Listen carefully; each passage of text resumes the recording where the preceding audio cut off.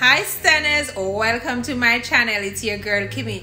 Just want to give you a little update. I was visited by the Reading Borough Council last week to have an inspection done on my salon, making sure it's nice and safe for you.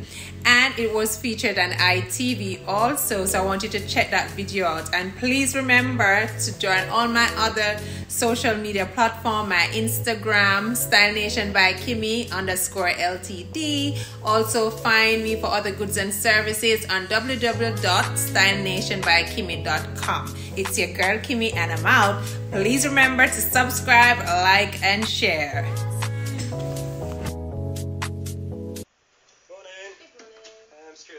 I'm an environmental health officer at Reading Borough Council. Just here this morning to do some checks on COVID secure to see.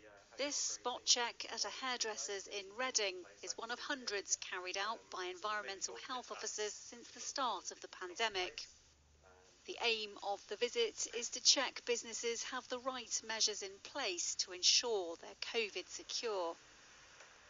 Being COVID secure means businesses have to keep up to date with the latest guidance and put measures in place to manage the risk and protect both customers and staff.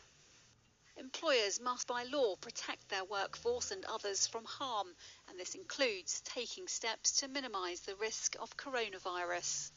I have to follow all guidelines, so with that, it's a bit more on the expensive side. We have to get gowns on a regular because we dispose every gown after each client. We have to get more towels in, more sanitizers, and I have to have in less client come in the salon as well, and we only do appointments, so we have everything in place. Point to them. If we find a problem, we try to explain it to them. And most businesses in Reading are quite happy to put it right once they know what the problem is.